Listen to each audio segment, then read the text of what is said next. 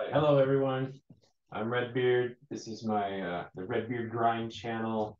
I review eBay sells from the day before. This is gonna be my 5 and 5 video. So I'm just gonna do the top 5 sells from yesterday. Um, and I sort them by value. So yesterday we did $450 in sales and I had 17 items sold. And today's looking to be an okay day. I've got 12 sold and my sales always pick up at like 8 p.m. 8 p.m. to 12 p.m. They pick back up whenever. I don't know what eBay does, but or maybe it's just people getting off work. All right, so we got some good ones. One, that's a good one. This is a good one. Okay and okay. So the first three are good. Yeah, they're all good, right? Money's good, profit's good. All right, Naked and Famous. I'll show you the brand. It's Naked and Famous. I've been passing this brand up for years. I've never bought it. I don't know why. And I heard someone in one of my, I think it was in, I don't know where I was, Tech Sports Group or something, mentioned this brand. So I comped it the next time I saw it. I'm like, damn, this sells for good money and it sells fast. So I sold it for full asking, 46.87.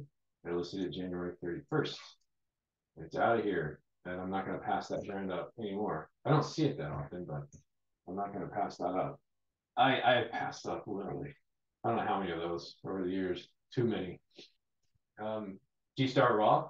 This is a brand that I am more familiar with their jeans. I've sold some hoodies from them that actually went for good money too. So most of this stuff goes for good money, but I always comp it because I don't know the brand well enough to just buy it. These are some camo shorts. Camo shorts tend to do good, especially camo cargo shorts. They tend to do good on eBay. And then you mix it with a good brand like G-Star Raw. I guess they're a good brand. I don't know them that well, but they moved pretty fast. They listed these January 14th. They went for full asking, $39.87. People are starting to buy for springtime and summertime now. So yeah, this is a good one. All right, Tentoria. What is this? Tentoria Mati. I'm not familiar with this brand at all. I just saw this pattern and then looked at the brand and comped it. And it didn't have a great sell-through rate, but it was for what did sell was selling for a decent amount of money. Plus the limited edition stuff seemed to be going for a decent amount of money. So I listed for $29.87 and sold it. I'm not familiar enough with this brand to say pick it up or not pick it up. I would just comp it. I'd say comp everything. Don't listen to anybody. Just comp it and know that you're going to make money. But it was just the all over floral print that attracted me to it. It didn't feel particularly high quality or anything. Plus, it was made in Italy, which can be cool. It doesn't mean it's super valuable. There's plenty of junk that says made in Italy. There's plenty of junk that says made in USA, and there's plenty of good stuff that comes from China. So it just depends on what it is. All right, Realtree. This is a brand that I buy occasionally. I like buying hunting gear because it does pretty well. Hunters like their gear. I would consider Realtree like it's not the higher end of hunting gear, just like middle ground.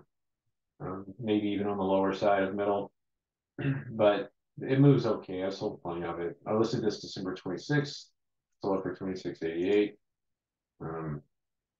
And just be careful with this one. Just comp it. Oh, I have a hole in it too.